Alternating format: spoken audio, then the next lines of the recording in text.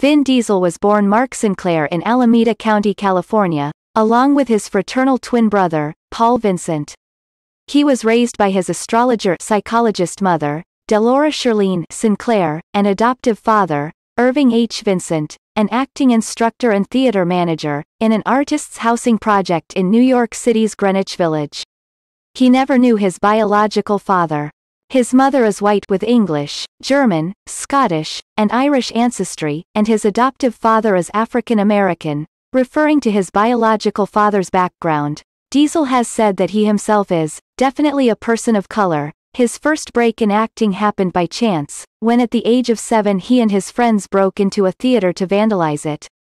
A woman stopped them and offered them each a script and $20, on the condition that they would attend every day after school. From there, Vin's fledgling career progressed from the New York repertory company run by his father, to the off-Broadway circuit.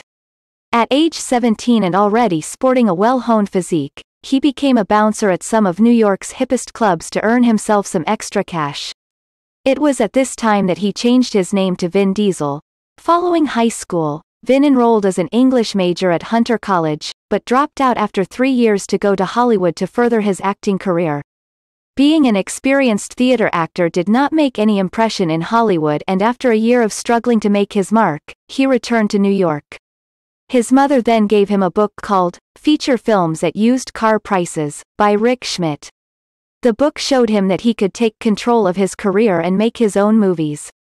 He wrote a short film based on his own experiences as an actor, called Multifacial, 1995, which was shot in less than 3 days at a cost of $3,000. Multifacial 1995 was eventually accepted for the 1995 Cannes Film Festival, where it got a tumultuous reception.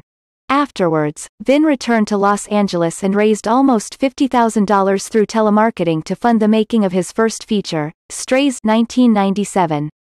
6 months after shooting, the film was accepted for the 1997 Sundance Film Festival, and although it received a good reception, it did not sell as well as hoped.